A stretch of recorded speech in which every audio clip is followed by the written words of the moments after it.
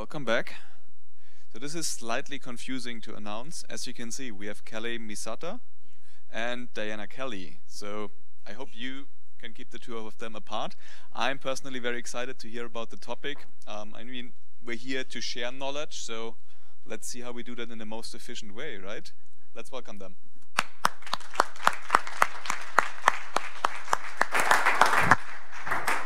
Okay, can everybody hear me? Good, good, good. I'm setting a timer, partly because this is going to be an interactive session, so get ready to engage with us. Welcome. My name is Dr. Kelley Misata. This is Diana Kelley. This is the proper way to spell Kelley, for those of you who didn't know with the extra E, so please take note. All the other Kelleys are wrong. Yes. I'm going to move this out of the way as well. So, just a little bit about each of us to get started so that you sort of have a frame of where we came from. I have an MBA in marketing. Yes, I used to be one of those marketing people. 15 years, and I'm totally dating myself, 15 years after finishing MBA, I got a PhD in information security. So now I sit in both camps. I was former director of the TOR project for 2 years. I'm currently the executive director of OISF in Sarasota. How many of you know Sarasota? Thank you so much. I have stickers. So see me afterwards. I'm happy to give you stickers. I'm also setting up a new nonprofit called Sightline that's going to be mission to help other nonprofits improve information security. And I'm a survivor of cyberstalking, which is how I got into the space of information security. This was not where I started my career or where I ever thought my career would end up, but through that situation launched me in this space and actually led me to PhD. So that's a little bit about me. Okay, so I've loved IT security now, cybersecurity, pretty much my whole life. I actually hacked, who knows what the DARPANET is? So for anybody that doesn't know, the DARPANET was built in the 70s by the US government as an alternate communication channel. They thought, oh my gosh, if POTS goes down, if plain old telephone lines go down, how are we going to talk to each other if there's a right, because Cold War and everything, how are we going to talk to each other if there's a nuclear event going on? So we're going to build a bunch of networks, a bunch of computers, put them all together. It'll just be us and the government and maybe some of our trusted university partners like MIT, and that's how we're going to communicate with each other. So back in the late 70s, there were about 20, 30 different systems on the DARPANET, and I wanted to know how to manage them because I was completely obsessed, and I couldn't because I didn't have enough access. So I figured out there was a loophole in the login system, and I could shadow the login system and find other people's logins and passwords, and I stole an admiral's password, and I logged into a military system, but I could read everything I wanted to. I only read the management controls. Anyway, the US government knows about this. So that's it's okay. I have been told outright statute of limitations. And I had actually, my intent was not at all bad. Plus, honestly, back then, this was not something that a 13-year-old knows was really that wrong because we were just kind of figuring things out. Anyhow, so that's where I got my absolute love for security and network administration. So grew up in this field, wrote a book, Cryptographic Libraries for Developers, with my partner, Ed Moyle, and I'm currently a mentor in the Cybersecurity Factory program. I'm a faculty at IONS, and my full-time job is Cybersecurity CTO at Microsoft. And the reason that we're here is that we are kind of tired of the FUD and people scaring and all this. Every time it seems like when you read a new headline, it's like, oh my God, the sky is falling. How many people have ever tried to describe a cybersecurity event or breach to a relative that isn't in the business with you? Right. Your mic is still muted. Oh. And you get a lot. Oh, see, I was just so loud, right? Loud. I know I'm loud. Works in here, just not for the So it's not easy, right? They immediately get very confused. So we really wanted to be, especially with Kelley's background being technical and in cyber now and having a marketing background, we really wanted to come here and talk with you about how we can help engage and raise security awareness without basically falling down into this, FUD hole that a lot of the media, unfortunately, and a lot of vendors fall into.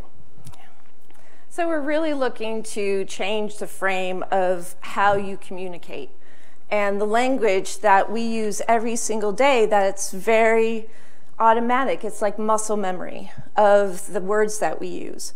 So we're going to go through some examples, and then at the end, we're going to ask for a couple of volunteers. And again, I have stickers. You have stickers? Yes? No, I did. Okay, I could send you Ninja Kitty.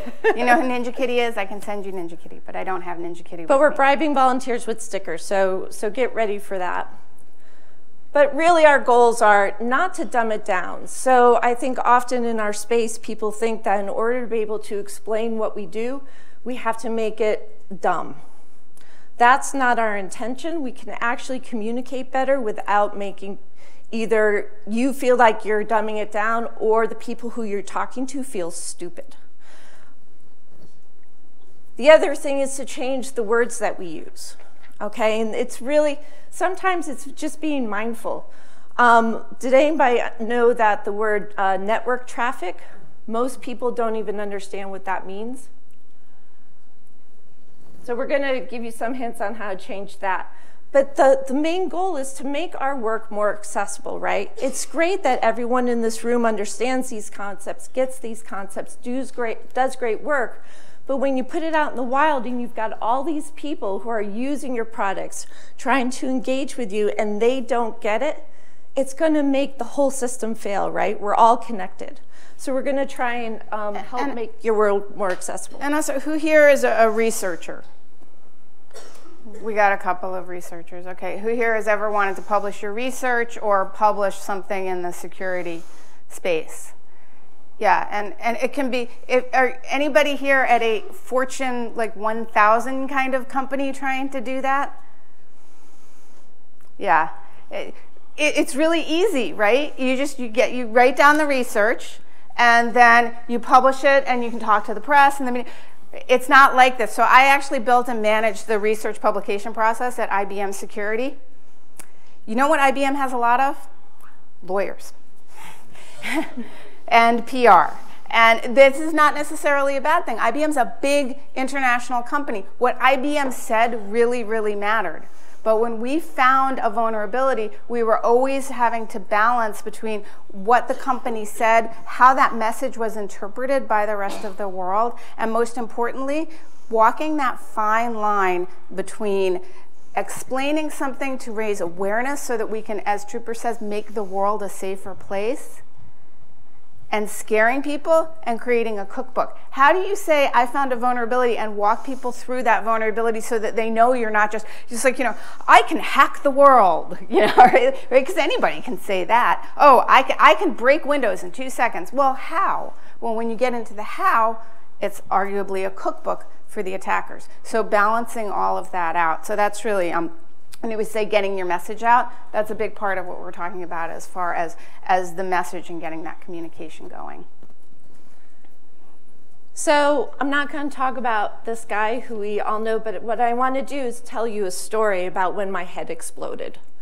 Okay? Now, first of all, when I was being attacked by my cyber stalker, and by the way, he did it over the course of 7 years where he was most active. During that time period, I actually had to learn this space all on my own. I had no idea what an IP was. I had no idea what networks were. I had no idea how to expand headers, never mind encryption, never mind PGP, all those things, right? This all became very new to me. So during the course of my journey, I actually was unemployed for a couple of years. And my attacker used Tor, by the way. Before I started working for them, which is another story I'm happy to tell you. But let me fast track to this. So I'm working at Tor. I'm Director of Communications since June 2013. And all of a sudden, my phone starts blowing up. And what happened was this picture hit the wire.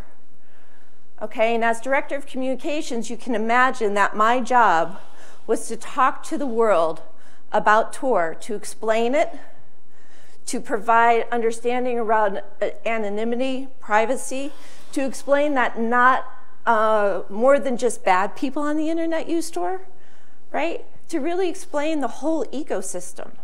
And that was hugely challenging because we weren't ready for this.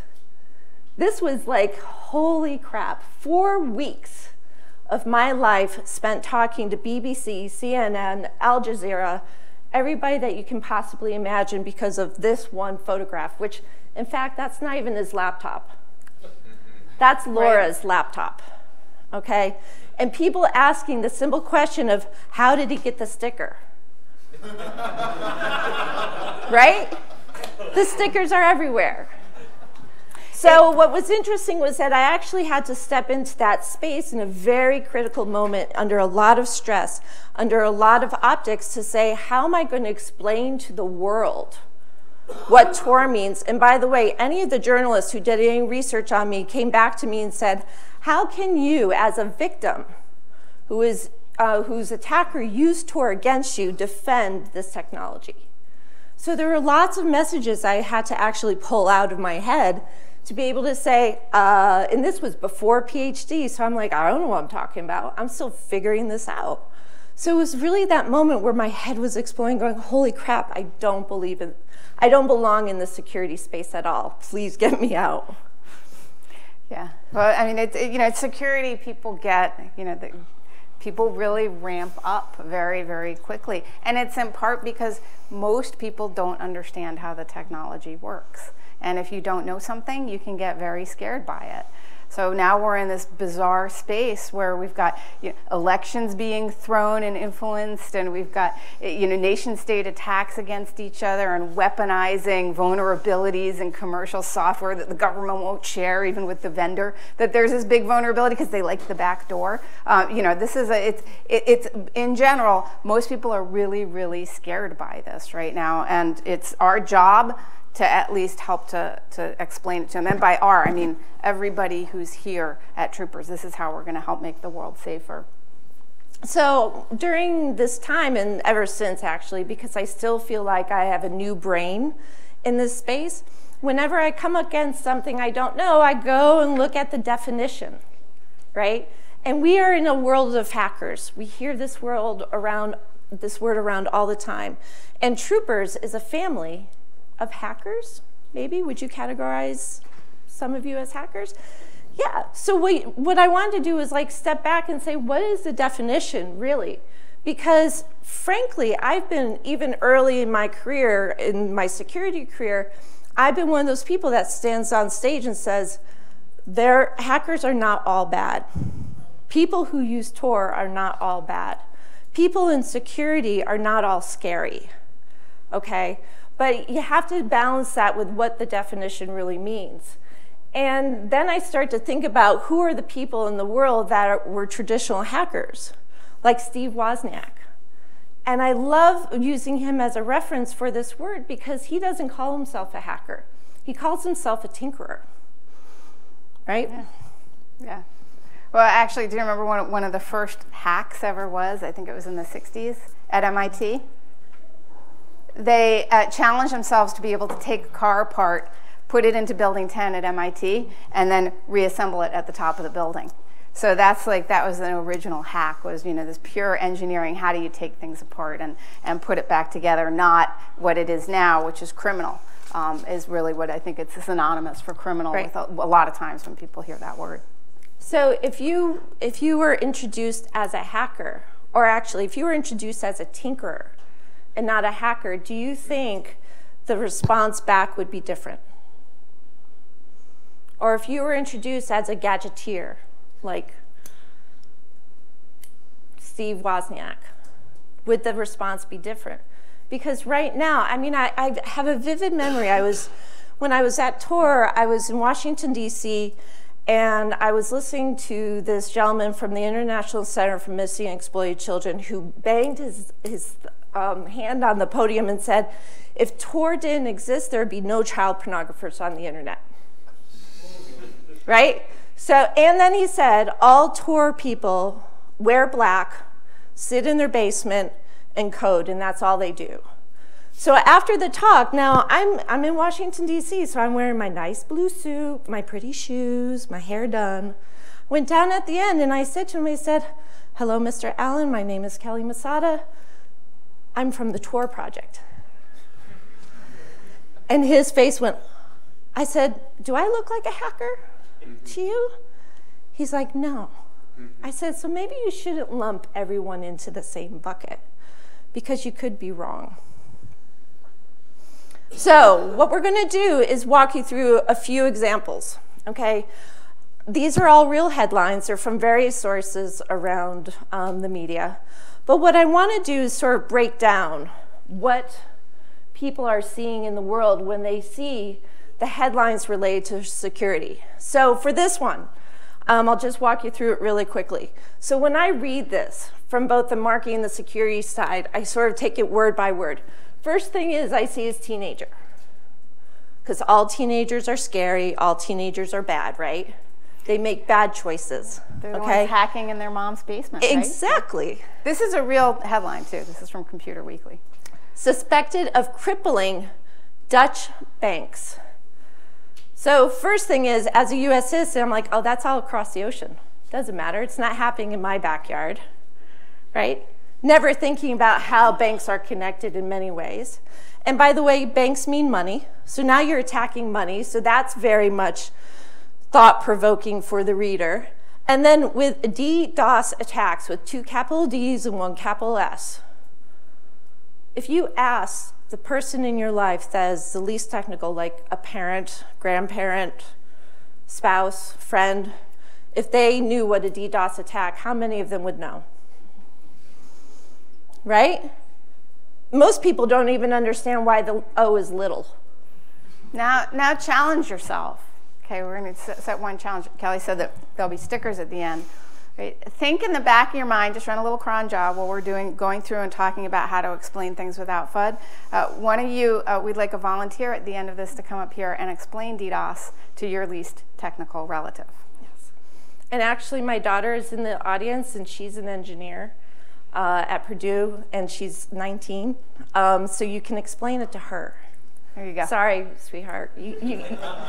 I'm putting you on the spot. This is what you get for coming to my talk. She's your mean mom. I know. She's here supporting you. I know. I love her. Here's another one, and my dear friend is from Microsoft. But so when you read this, you're like, Microsoft patches 15 critical bugs, right? This word patch was used, I lost count. Like yesterday, I counted over 30 occurrences of the word patch, right? In our space, in our community, it's part of the language, right? But for average users, what do they think of? Patches on jackets, right? Not necessary. Putting a patch on your jacket isn't necessary. But we're requiring people, in order to be more secure, to do patches. So the word that we're using isn't engaging them in action. In fact, most of them go, I'll get to it later, if at all. Right? So how do we change those words? Yeah. This one's yours. Okay.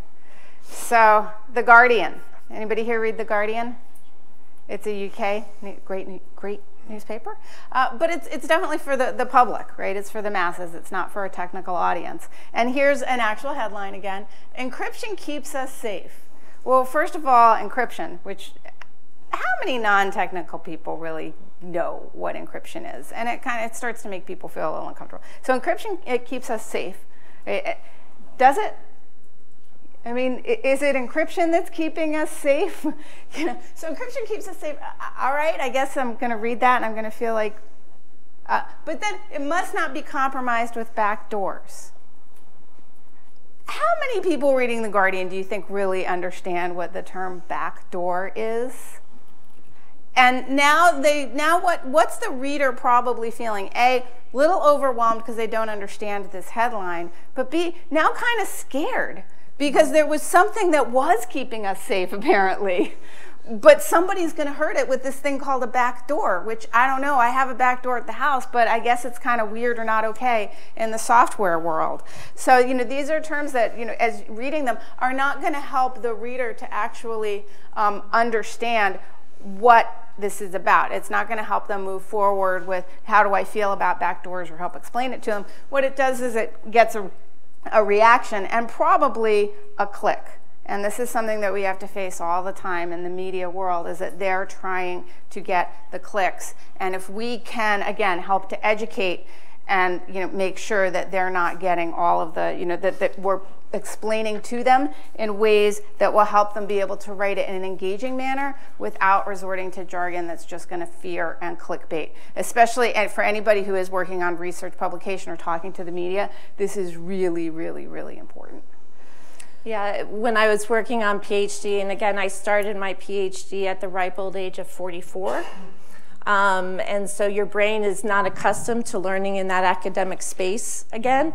And I was in my advanced cryptography class, literally getting physically ill watching the Diffie-Hellman exchange being explained to me, right?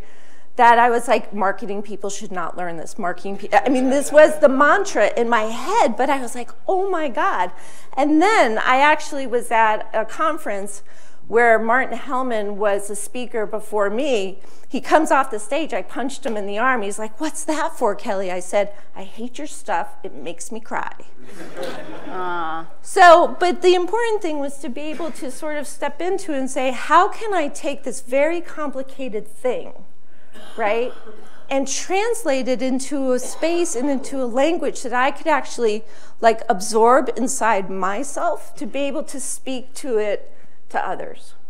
So that's where I had to actually shift how to approach all of this. And think about, the teachers you had in school or speakers that you've heard when you've gone to see their talks, when you learned something new. And not just, hey, you know how to write, Python, or you know how to write Java, and someone's going to show you some code that's malware written there, and you go, oh, I see that, how that's working. But just something absolutely new that you did not have a grasp on at all before. What did that teacher do? What engaged you?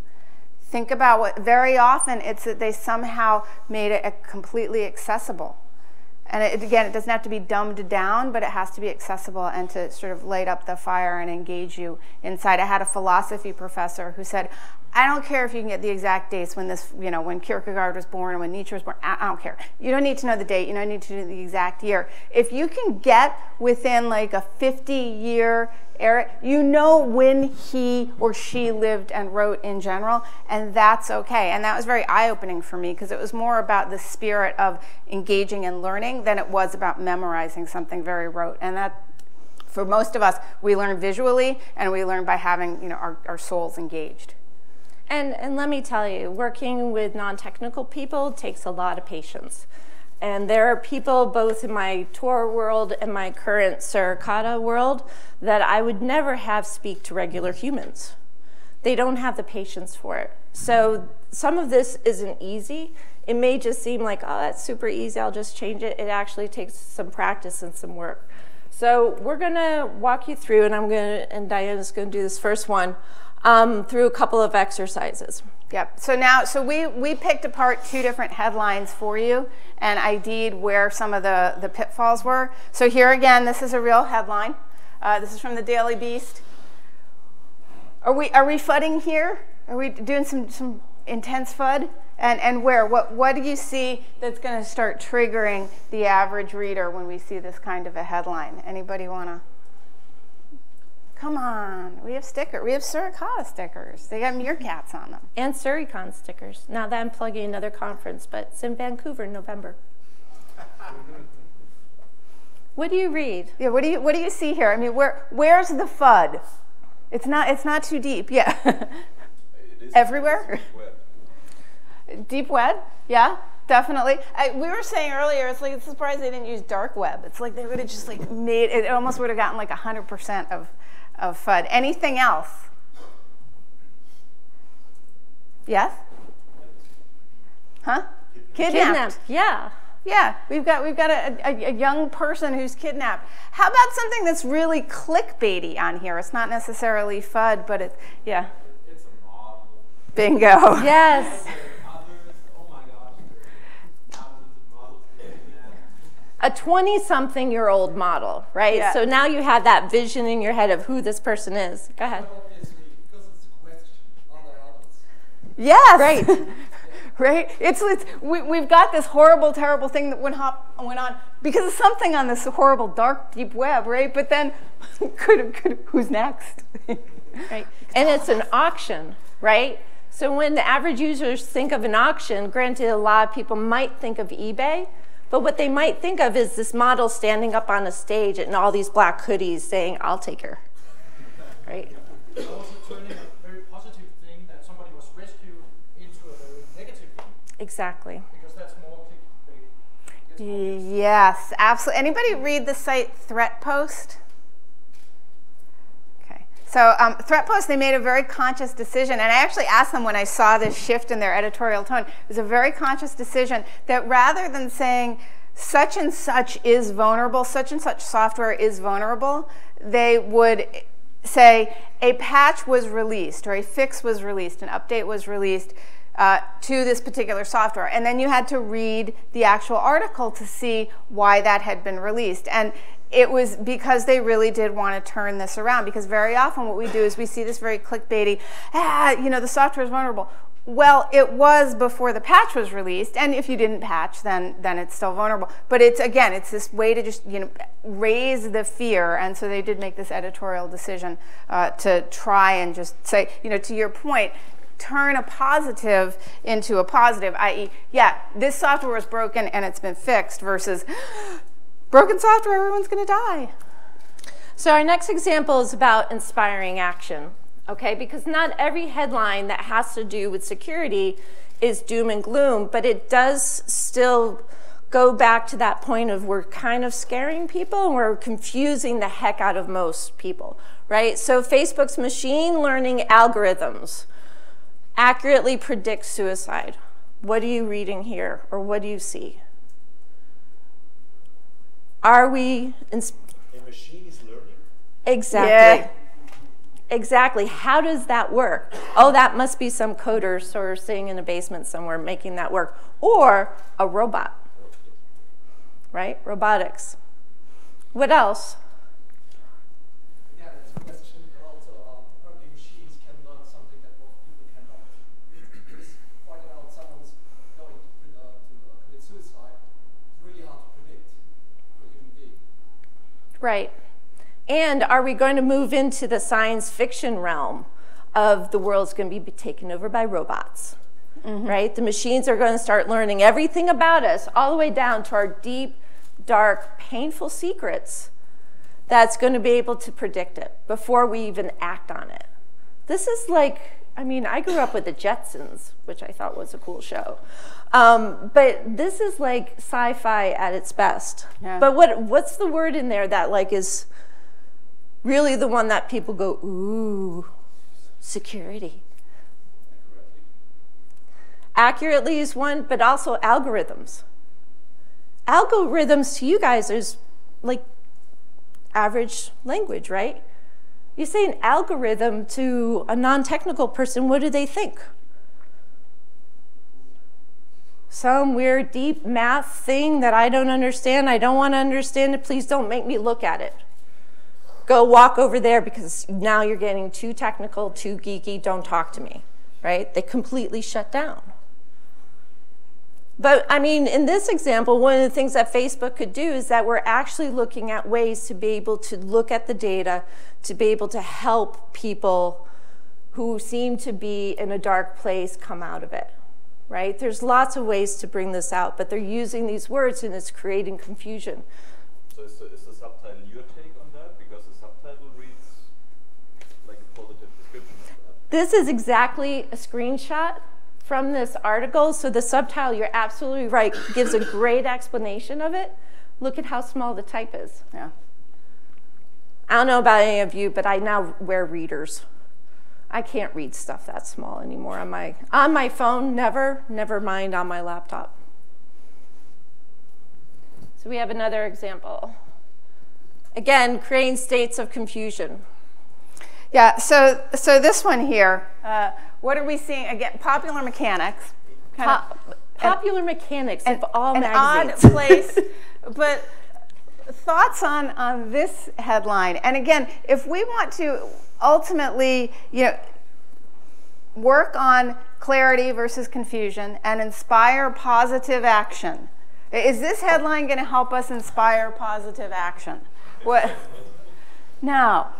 How many people here have done penetration tests or, right? So when you see definitely hacked, right, you're a pen tester, you're thinking everything, right? I mean, it's like we know that software and systems are vulnerable, but how about this in popular mechanics, and is this going to help us as an industry inspire action? You had your hand up. What do you think is going to maybe disinspire action here? I was actually wondering whether not someone would get scared enough to actually do something. Is that you're hoping that, yeah. So there's actually a lot of good research, and this was one of the things we wanted to bring up. So there's a lot of really good research that human beings learn. Remember, we're animals, right? We still got the lizard brain, and we learn when we've got a little bit of adrenaline going in us, because it actually helps to imprint the memory of what we're learning. We don't learn well when we're in full fight or flight mode. So too much adrenaline actually means that we're not learning and retaining the information well. And most importantly, we're extremely distracted by all of this fear that's running through us. And what do most people who are under a huge state of stress and fear, what kind of decision-making process do they have at that point? Is it good? Think about the times you've been really stressed out. I was actually just running through Heathrow yesterday, and that was after I had run through the New York City to get on the subway to get to Heathrow, right? And it was like I was basically not thinking very well. Think about those times when you've been under complete stress. Are you making really thoughtful, logical, strategic decisions, or are you just kind of like in act mode, right? So that's it. How do we balance? But to your point, a little bit of adrenaline, it helps us, because what can't we do as an industry? You're a pen tester, so I mean, I've done this in the past. Everything is pretty much breakable with enough time and resources. And what we are not doing well as an industry at all is a really robust secure development lifecycle where we test our code, we unit test it, we integration test it, we test it in production. We're not doing an awesome job at some of this. And the impacts used to be some kid's going to get on the DARPANet, or our bank accounts could be drained. The banks will make us whole. They always do. Right now, what's going to happen if the software goes awry, or if somebody can attack the software? Loss of life. We've got a lot of loss of life. So we can't underplay it. We can't say, everything's fine. We got this under control. Look the other way. But if we scare people too much, we're going to turn them off. Anybody ever seen, have you had a cancer screening billboard when you're going through an airport or outside? Right? When you see, have you had your cancer screening, is your response, thanks for that reminder. I have not had my cancer screening this year. I'm going to call the doctor right now. What's the general response is usually like, oh my God, cancer. I don't want to get cancer. Right? We all kind of. I'd rather not know. Rather not know. So that's really, that's it. And thinking about it, now seeing these, right, you can start to see how the community of publications really do pull us into click, and unfortunately very often overscare us, especially people that are not in the industry. Well, and I love this one because the here's why they do it makes it sound like there's an expert sitting at Popular Mechanic who knows all the inner workings of this issue, right? Yeah. So people are looking for experts to guide them. They're looking for that playbook or the easy button to say, I'm just going to press that and I'm good. We were actually at an FBI conference last week in the Boston area, and we were talking about one of the keynotes, Kevin Mandia. Mandiant? And Kevin Mandia. So if anybody knows why they do it, I think Kevin Mandia is one of the people in the world that would have a really good set of insights. And he was talking about different APTs that Mandiant had looked at. And he didn't purport to know everything. No. I mean, so like Popular Mechanics, yeah, I do kind of question if they... So the big so what is, right? And this is where PhD got beaten into my head because my advisors kept saying, I don't care what you think, just tell me the so what. So the so what is who feeds the media, right? These are all headlines out of the media. So you have to think about down the food chain of who's feeding the media. When I was at TOR, I took that role very, very seriously. And trust me, there's a lot of journalists out there that are not nice people and not intelligent and don't care that they're not intelligent. But there are some really good ones. And so whenever I found that sort of that shining example, I really tried to work with them. I did more trainings about TOR with journalists than any other group over the 2 years that I was there. Guess how I explained TOR? I never talked about computers. To explain TOR, I brought envelopes, paper envelopes, and pieces of paper. And I had people in the audience act as the nodes. And that's how I described how TOR worked. Because they would come up to me and they say, oh my God, thank you very much. Now I see it. Now I understand how this works. Now I understand why it's slow. Now I see how law enforcement sits on the beginning or sits at the end, right? Now I understand how it encrypts the traffic, but not the content of what's being sent, right? So I could explain all that without ever talking about technology at all. And it was really, really helpful. So for me at that time, I was like training journalists in that that took 45 minutes to do that example. So I couldn't talk about anything else during that time. So thinking about who feeds the media and engaging with them. Also, who feeds decision makers in your organizations? If you have a breach or if something goes sideways, who's going to make the decisions? And do they understand what they're going to be deciding on? Right? So you guys have a lot of responsibility to like communicate up that food chain. But how do we make our work more accessible? I mean, I think about my daughters, I think about my mom, I think about the people closest to me. I mean, how many of you provide IT support to your family? Right? I think about those are the people, because those are the people that I'm engaging with. So I can do everything I can to keep myself secure, but if I'm engaging with my mom, she won't ever watch this, so I can talk about her. If I'm engaging with my mom, she has no idea about any of this stuff. She's like, can you go get a real job? Now that you have PhD, can you go get a real job, is what she's telling me. But I want to figure out to help her and help others like her kind of step into this space in a very simple way. One of the biggest ahas that I see in people is when I teach them how to find the frequent locations on their iPhones. Simple, you guys all know where that is, right? It's like 4 layers deep into the settings.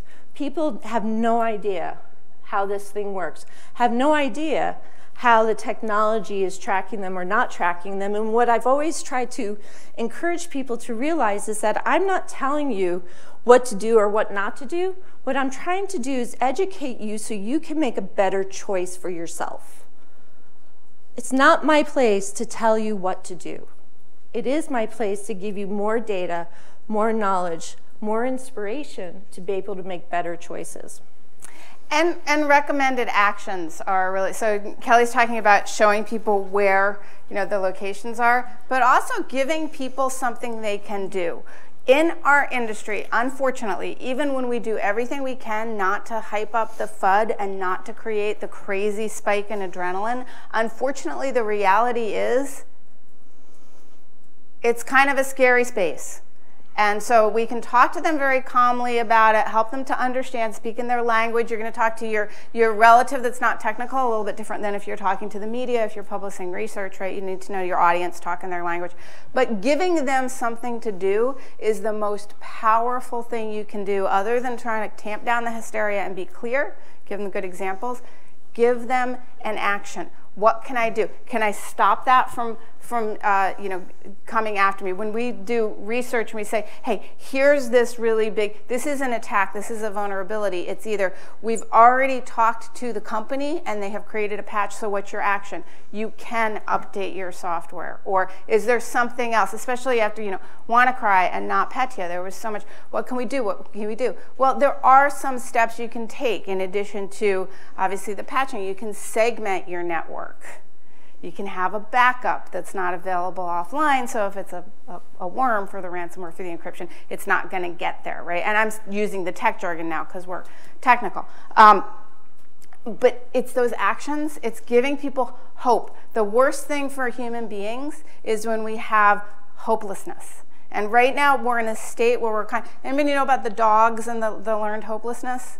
So this is kind of I'm sorry, I'm a huge dog lover, but this is really heartbreaking. But we are very, we're what, 99% DNA of dogs. This happens to humans too. So they put dogs into a room, and they started to electrify parts of the floor. And the dogs learned which parts of the floor, because they got a shock. They learned which parts of the floor were safe, and then they moved to those parts of the floor. Well, then they decided to do something else, and they electrified the entire floor. And the dogs just basically gave up. They knew then they had one space that wasn't electrified in, but the dogs didn't care. The dogs just gave up and stopped trying to find a way to stop being shocked and stop being hurt.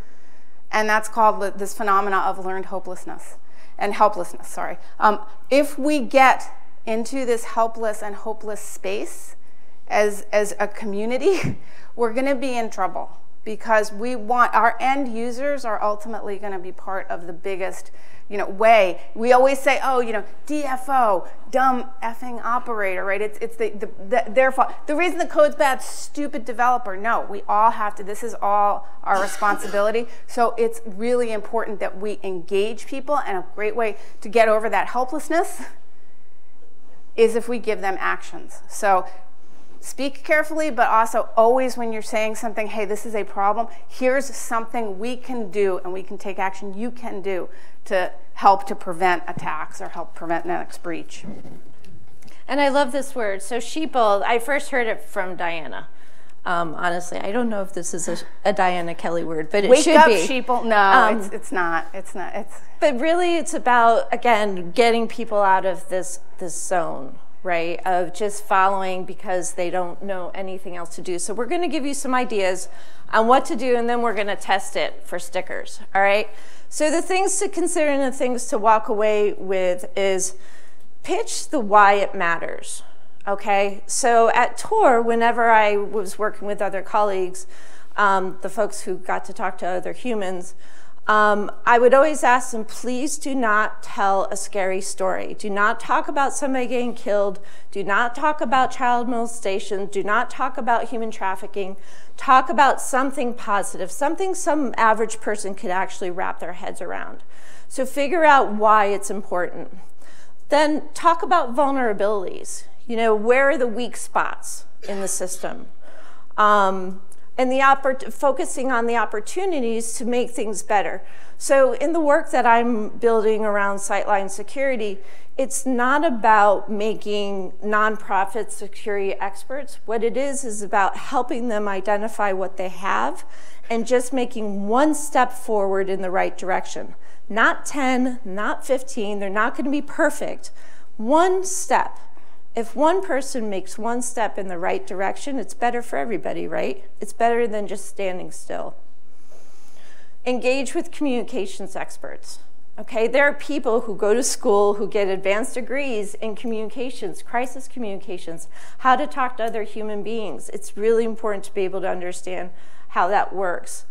Most adults are visual learners, okay? I know I'm a visual learner. I swear to God, I can still see the blackboard with Professor Wagstaff doing advanced cryptography, showing us the whole thing. I can see it in my head like it was yesterday. So most adults are visual learners. I still draw on napkins to help explain things to people because then they'll remember it. But also give people a chance to own their own knowledge. So again, it's not about making an expert out of everyone you meet. And it's not about bringing everybody into your space. It's about just giving them that little nugget of information. And so I want to give you an example, a quick one. So my dissertation research was, as you can imagine, on the information security preparedness of nonprofits, specifically domestic violence and human trafficking organizations. Sent out a survey to about 500 organizations, got 250 back. So the response was really great. But I want to show you this example because it was really like that kick in the head for me. Ooh. So I get an email from one of the respondents. Now this person actually runs an organization over $1 million worth of revenue. I really want to take the survey, but the link isn't working. I'm like, oh my God, it's broken. My whole dissertation's going down the toilet was where I was sitting in this moment. So I said, oh, so glad you're interested. Thank you so much. I reset the link, sent it back out to her. All was great. That was her response.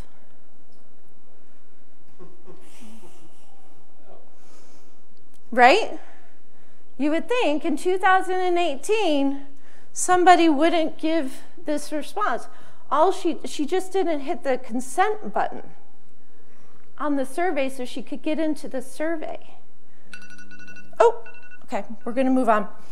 But anyway, so the important thing is that people like this are walking amongst us, right? And they're not bad people, right? We want to help them be more secure, but like if I brought that in front of any of my developers, they'd be like, I don't want to talk to them, right? They're idiots. I look at that and I'm like, ooh, what could we do? How could we help them? What information is valuable to them to help them make a difference? And keep in mind that you've got a lot of noise that you're competing with. There's noise from people that are spreading misinformation on the news shows.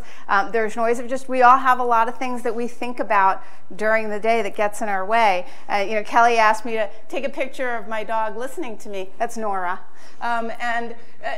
Nora could not concentrate on me or posing for the photo because she had something irritating, that's Katya in the background, irritating her in the background. So remember that, you know, as you're talking to your audience, they've probably got their own version of Katya. They want to listen to you, but they may get distracted, so you have to be really focused on making sure it's a very clear message, and you may need to repeat it a couple times because they could be a little distracted. All right, so should we start with the interactive part? Who would like to be our verse victim? No, volunteer. Yeah, who wants to volunteer? Who wants to come up and explain DDoS to your non-technical relative? Okay, awesome. Do you want to do it from your seat? You're welcome to, or you can come up. Come up. Okay. Yay! Get up. All right. So to give you someone to focus on, there's my daughter Amanda. Raise your hand. There's my daughter. I promise I will buy you a nice dinner later. Explain DDoS to my daughter. So, you have a shop, a small shop, where you do buy some things. In the shop, the number of persons that can go inside the shop is 10, let's say. So, one day you go buy a product, get out the shop, take your money, makes profit, everything is good. But someday a disgruntled buyer says, I don't want that shop to take that money from me, it's too expensive to what they are selling. So what he is doing, he's staying in the front of the shop and says to people that hang around the shop, go in, stay there, do not buy anything. 1, 2, 3, 10. So you have 10 people in the shop, and a good buyer wants to enter, but he cannot enter because there are already 10 people in the shop.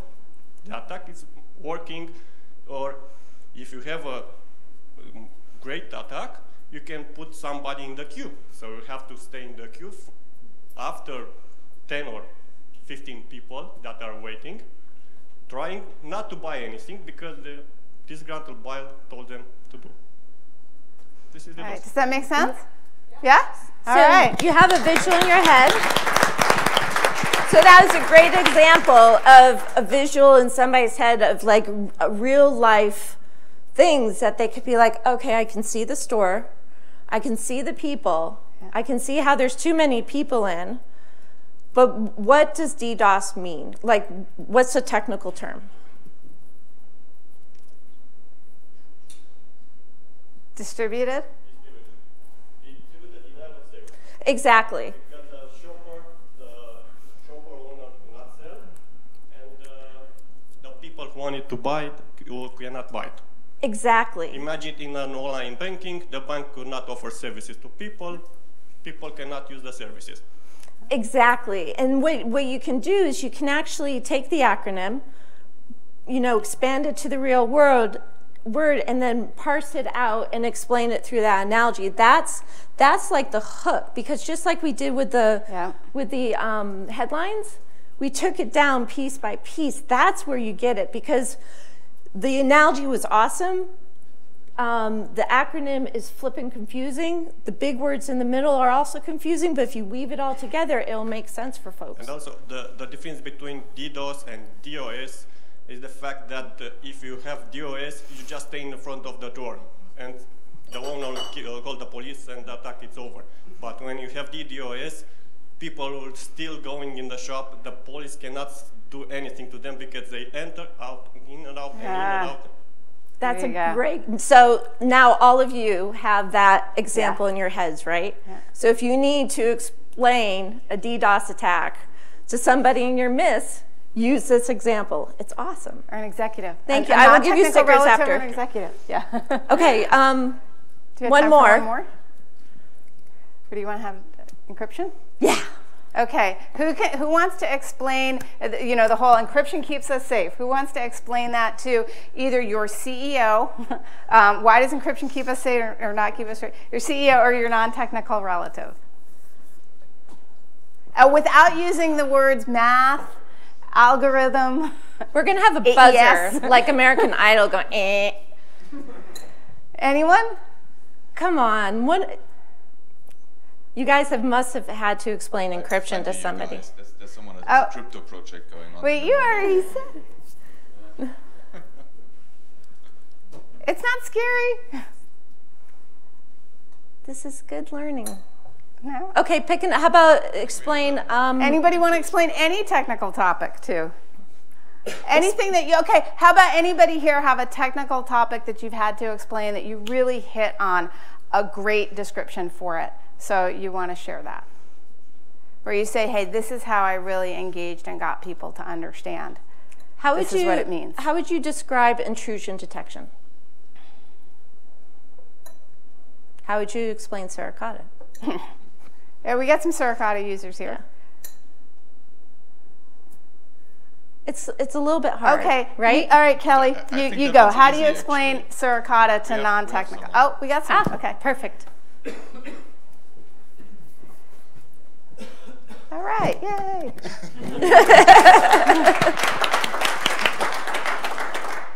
So I've taken the Suricata course last year at the Troopers. So. Oh, fantastic.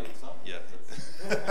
No, they didn't use any examples. I would just say it's like a trained motion detection system, like that just sets off an alarm when something really bad happens and nothing good happens, like some motion detector you have in your house that will turn on your light, but only if someone wants to steal from you, enters the room. Exactly. Like it's a great way to explain it. And it could be something benign or it could be something alarming. You don't know, right? But it's going to raise that alert. So motion detector in a house, or even motion detectors to turn the lights on, turn the lights off kind of thing, is a great way to explain it. Yeah. So, all right. Awesome. Well, thank you very much. Just 3 things we want you to walk away with. Listen actively to the folks around you. And really, over the next couple of days, listen to words that people are using that you're like, yeah, somebody's not going to understand what the heck you're talking about. You're going to lose them. Engage with non-technical folks, please, please, please. I know they can be frustrating. I know it sometimes takes a lot of patience. But again, it's about teaching them one thing, not all things. And then just act well in the process. So speaking from somebody who came in this industry very late in her career, I really have appreciated the people in my life like Diana and others who've actually stepped in and said, I will teach you, I will help you, I will work with you. Even though I'm not, a lifelong computer scientist, I feel like I have a space in this world thanks to people like Diana. So please pass this forward. We're happy to answer any questions now or after the session. I'm also happy to give more stickers. I'll give you lots of stickers for your participation, gentlemen. Yeah, you gotta hand out the stickers. Yeah, thank you so much. Thank you. Thank you.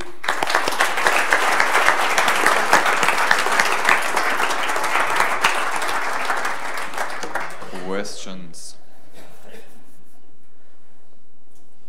I have one. I mean, first of all, really good talk. I like it. Still, I have a somewhat critical question. So basically, all the explanations that we had here, they were like analogies to the real world, like explaining like with the store or like motion detection. But then again, you also mentioned like backdoor in one of the headlines was a bad example. However, that's kind of an analogy from the like real world. And I even think backdoor in programs got introduced because burglars often come through the backdoor. Right. And that's where it gets really tricky, because lots of the topics in our space, so I spend a lot of my time actually as a privacy advocate. And privacy really has kind of that wiggly space of good, bad, and people don't know what the heck to do with it. So helping people understand that, sitting on the fence and understanding both the positive and the not positive side of terms like backdoor is really important, because then what they get to do is they actually get to make a decision about where their moral compass or where their thought process puts them.